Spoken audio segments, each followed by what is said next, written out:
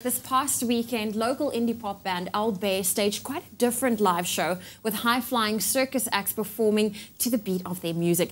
Now, although the band have performed at festivals across South Africa and abroad, it was now a new experience having a trapeze act flying above their heads on stage. Now, they invited us to see just how well their unique sound matches the talent of young circus artists.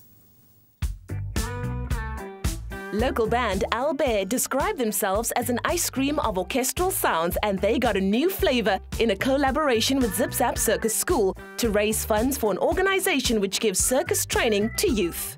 For quite a while we've been wanting to do something like this, and then a few months ago Zap approached us and they were like, do you want to do a collaboration where we put on a show and Zap do flips and trapezes and tightrope walking and juggling and stuff all to your music while you play it live and just do one big concert? And we were like, yes. Yeah, they've done it twice before with Parlotones and Freshly Ground, so it was just a complete honor for them to consider us as the next band.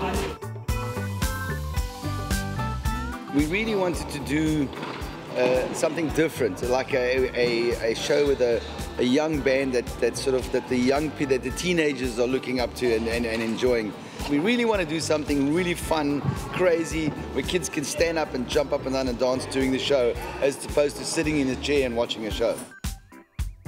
We really try to push the boundaries, and there's lots of pop-up surprises during the show. And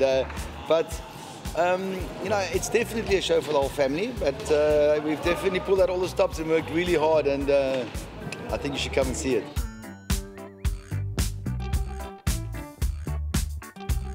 I think when we write our music, we write it so that people can dance and move to it. And if one thing that Zap know how to do, it's move. And dance. Damn it, do they move well. Yeah.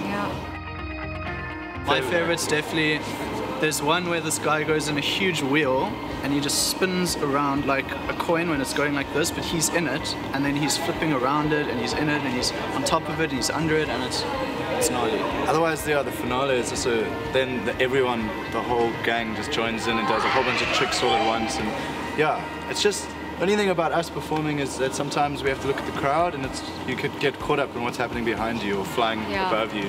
Really want to look behind you. Yeah, Tom's got the best seat in the house, the drummer. Just says he's playing, and all of a sudden do flips over. And, Zap fosters real social change through circus arts, giving young people life and performance skills, and the artists poured their hearts and souls into the collaboration.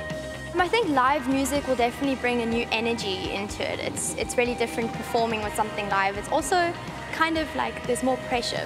It's challenging, and I love to challenge myself. It also keeps me aware of who I am on stage, because I'm scared that I might knock them. So I must be aware, and I must also make sure that they're aware of what am I doing. So keeping up like right until the end of the act when I'm tired and sore, and then just finishing the last trick and pushing through it. So for me to have live music on stage is good. It's going to be really fun. I'm excited. With fans flipping over this unique show, perhaps circus meets symphonic pop will be the new standard in live performances.